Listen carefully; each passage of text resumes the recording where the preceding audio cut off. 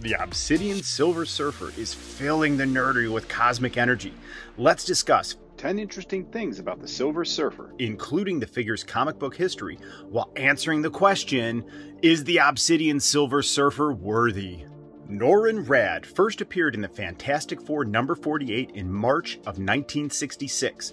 He was created by the legendary Jack Kirby. Born on the planet Zenla, he agreed to be the Herald of Galactus to save his people. Galactus imbued him with the power cosmic and gave him his surfboard. This figure in box art comes from the Thanos comic in 2018. Have you guys noticed that the quality of the plastic lining in the box has improved? It feels more firm and the boxes have been arriving in much better condition. And dude, I love the comic book art on the back with this description. Oh wow, what do you think? Doesn't he look sweet in front of that cosmic background bathed in the purple LED light? For me, this is a perfect Silver Surfer head sculpt. I love the stoic expression, and the sheen on his eyes is really cool too. What do you think of that? This figure articulates very well. Head goes all the way down and up with some nice side tilt. Butterfly shoulder joint. Double pin elbow greater than 90 degrees and can touch his face.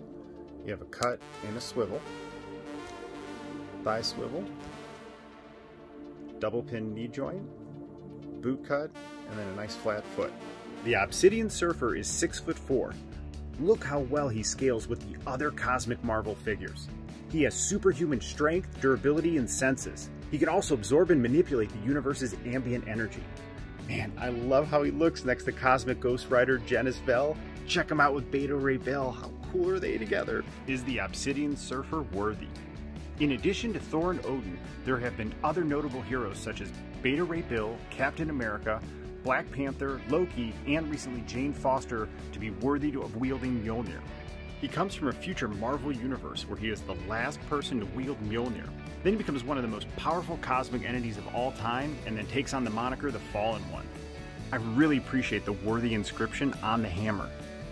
It has a nice sheen under the lights, and then the brown leather wrap and strap looks sweet in contrast to the silver on the hammer.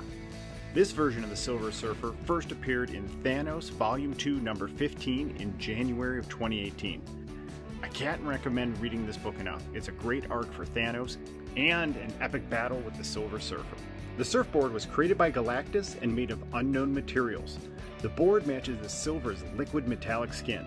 It is impervious to almost all forms of physical damage.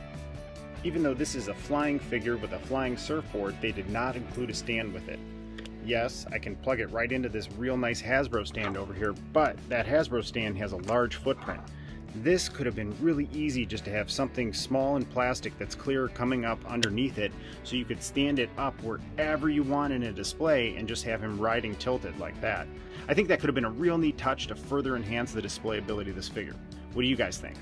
He wields the power cosmic with two purple effects. Doesn't it look sweet lit up with Mjolnir in the other hand? Hey Hasbro, I have an idea for you on how you could have made this figure even cooler. How about giving us a cosmically powered Mjolnir, with the hand and hammer emanating with the purple power cosmic? Let me know what all of you think about that idea in the comments. Is the Obsidian Silver Surfer worthy? Most definitely. It's an easy answer. The obsidian sheen on the figure combined with Mjolnir and the power cosmic effect will herald a whole new level of coolness to the display. Ultimately, the most important part of his worthiness is how explosively cool he looks in the display. I debated between putting him on the X-Men or Spidey shelf as he could go anywhere.